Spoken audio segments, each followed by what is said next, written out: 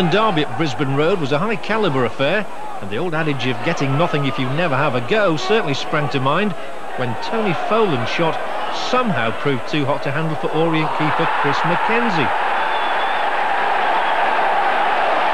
Brentford weren't complaining, but they soon were when referee Kevin Lynch spotted Herman Hreiderson's mild and rather needless push on Tony Richards.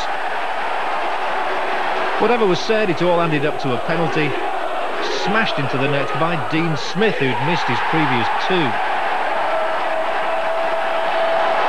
And Orient jubilation was complete when they clinched all 3 points. Martin Ling's free kick glanced joyously home by Steve Watts. So to Wales, derby